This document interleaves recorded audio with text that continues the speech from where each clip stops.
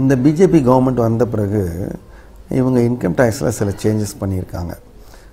குறிப்பாக சாதாரண மக்களுக்கான வரி குறைப்பு நடந்திருக்குன்னு தான் சொல்லணும். இவங்க ஆட்சிக்கு வந்தபோது 2 லட்சங்கிறது தான் இன்கம் டேக்ஸ் சீலிங்காக இருந்தது. அதை ஃபஸ்ட் டைம் வந்து 2.5 lakhsன்னு மாற்றினாங்க. அது வரைக்கும் வருமான வரி கிடையாதுன்னு.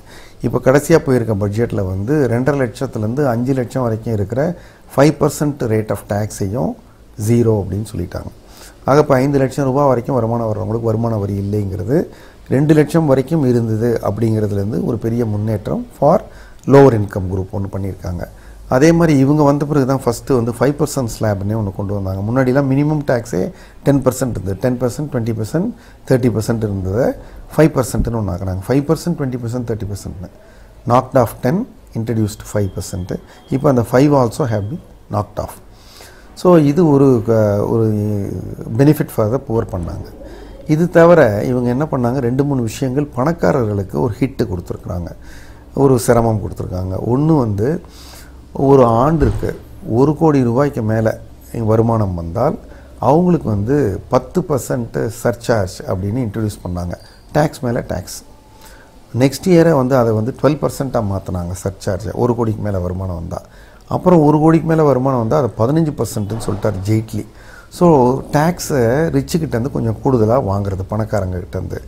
அப்புறம் என்ன பண்ணாங்க, 1 கோடி ரூபாய்க்கு மேலே வருமானம் வந்தால் மட்டுமா ரிச்சு, 50 லட்சத்துக்கு மேலே வந்தால் கூட ரிச்சு தான் சொல்லி 50 லட்சத்துலேருந்து 1 கோடி வரைக்கும் இருந்தால் அது ஒரு ஸ்லாபு 10%, 1 கோடிக்கு மேலே இருந்தால் 15% என்று ரிச் மேலே ஒரு டேக்ஸ் போட்டிருக்காங்க. முன்னாடி வந்து நம்ம ஷேர்ஸ்லேருந்து எவ்வளோ டிவிடெண்ட் வந்தாலும் என்டையர் டிவிடெண்ட் அமௌண்ட்டுக்கு டேக்ஸ் ஃப்ரீயாக இருந்தது. அதுக்கு ஒரு ஃபஸ்ட் டைம் ஒரு டேக்ஸ் ஒன்று இன்ட்ரடியூஸ் பண்ணி அப் டு 10 lakhs வரைக்கும் உங்களுக்கு டிவிடெண்ட் வந்தால் தான் டேக்ஸ் கிடையாது, அதுக்கு மேலே டிவிடெண்ட் வந்தால் நீ டேக்ஸ் கட்டணும் 10%ன்னு சொல்லிட்டாங்க.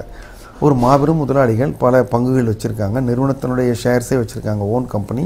அதில் டிவிடெண்ட் டிக்ளேர் பண்ணிக்கிட்டு huge amounts money where going அன்டாக்ஸ்ட் in the hands of rich. அதை வந்து ஸ்டாப் பண்ணியிருக்காங்க. இன்னொன்று என்ன பண்ணியிருக்கிறாங்கன்னா, ஒரு ஷேரை வாங்கி 1 வருஷம் வச்சுருந்து விற்றா லாங் டேர்ம் கேபிட்டல் கெயின்ஸு, ஷேருக்கு மட்டும் நோ டேக்ஸ். ஷேரை வாங்கி 1 வருஷம் கழித்து விற்றா வர்ற லாபம் மொத்தமும் டேக்ஸ் ஃப்ரீன்னு இருந்த ஒரு நிலைமை காங்கிரஸ் கவர்மெண்ட்டில். அதை மாற்றி இந்த கவர்மெண்ட் வந்த பிறகு கேபிட்டல் கெயின்ஸ்னால் ஒரு 1 லட்சம் வரைக்கும் தான் உனக்கு டேக்ஸ் கிடையாது, அதுக்கு மேலே இருந்தால் நீ டேக்ஸ் கட்டணும்னு சொல்லியிருக்காங்க. அதே போல் இவங்க கார்ப்பரேட் டேக்ஸை குறைக்கணும், அப்போ தான் வந்து வேலை வாய்ப்பெல்லாம் அதிகரிக்கும், நாங்கள் வந்தால் செய்வோம்னு சொல்லி தான் இவங்க ஆட்சிக்கு வந்தாங்க. கார்ப்பரேட் டேக்ஸுங்கிறது கார்ப்பரேட்டுக்கு கிடைக்கக்கூடிய ஒரு லாபத்தின் மீதான வரி. அது 30% இருக்கிறத குறைச்சிட்டாங்கன்னா கார்ப்பரேட்டுக்கு வாரி வழங்கிட்டாங்கன்ற ஒரு நிலைமை தான் வரும். ஆனால் அதை அப்படி செய்யலை. இவங்க என்ன பண்ணாங்க, 50 கோடி ரூபாய் வரைக்கும் ஆண்டு டர்ன் ஓவர் இருக்கிற கம்பெனிஸ்க்கு மட்டும் 25%ன்னு ஃபஸ்ட்டு ஜெய்ட்லி இன்ட்ரடியூஸ் பண்ணார். So only small companies will get benefited. அதை இப்போ ரீசன்ட் பட்ஜெட்டில் சமீபத்தில் ஒரு ஆண்டுக்கு முன்னாடி வந்து அதை 250 கோடி வரைக்கும் சொல்லியிருக்காரு. அப்படின்னா 99% of registered companies corporate tax கட்டுறவங்களுக்கு இப்போது 25% தான் டேக்ஸ்ன்னு பண்ணியிருக்காங்க. அப்போ அந்த 1%ல் தான் பெரும்பாலான பெரிய நிறுவனங்கள் TCS, state bank of India, நம்ம பார்க்குற பெரிய நிறுவனங்கள் எல்லாம் அதுக்குள்ளே தான் வர்றாங்க. ஸோ இவங்க வந்து பெரும்பாலும் பணக்கார நிறுவனங்கள், பணக்கார மனிதர்கள், அவங்களுக்கு ஒரு புதிய வரிகளை அறிமுகப்படுத்தியிருக்காங்க இன் நேம் ஆஃப் சர்சார்ஜ். சாதாரண மனிதர்களுக்கு ஒரு டேக்ஸ் ரிலீஃப் ஒன்று கொடுத்துருக்குறாங்கன்னு சொல்லுவோம். என் உயிரினும் மேலான அன்பு உடன்பிறப்புகளே, செய்வீர்களா?